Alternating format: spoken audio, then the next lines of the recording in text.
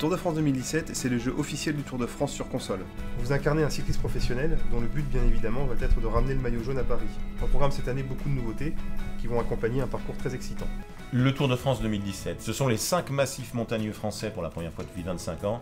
C'est un départ en Allemagne pour la première fois depuis 30 ans. C'est aussi pour la toute première fois dans l'histoire du Tour un contre-la-montre à Marseille à la veille de l'arrivée.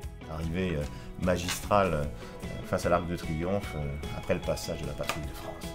Au début du tour, vous choisissez votre équipe parmi les équipes officielles qui participent au Tour de France.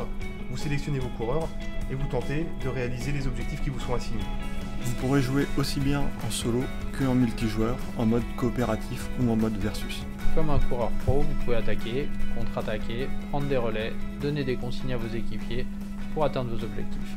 Cette année, nous avons amélioré l'intelligence artificielle, le moteur physique, le moteur de performance, tout ça pour apporter plus de réalisme et offrir plus de challenge. Pour répondre à ce challenge, le joueur devra bien gérer son effort, bien gérer sa tactique et prendre les meilleures trajectoires. En mode My Tour, vous allez pouvoir créer votre propre expérience de jeu, en modifiant la composition des équipes, les notes des coureurs et en créant votre propre parcours en piochant parmi les 60 étapes du jeu.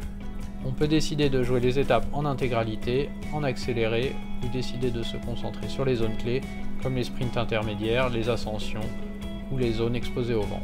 Dans le mode Pro Team, on dirige son équipe sur plusieurs saisons.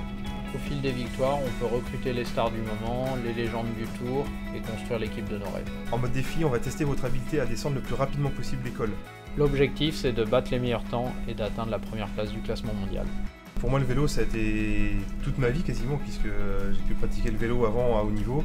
Et aujourd'hui, pouvoir retranscrire ce que j'ai appris sur le vélo dans un jeu de cyclisme, c'est une opportunité hors du commun et le faire partager avec plein de joueurs, c'est juste une occasion de rêve.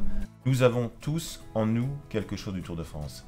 La plus grande compétition cycliste au monde, mais quelque chose de bien plus fort encore, qui rassemble, qui fédère. C'est 3500 km de sourires et d'émotions.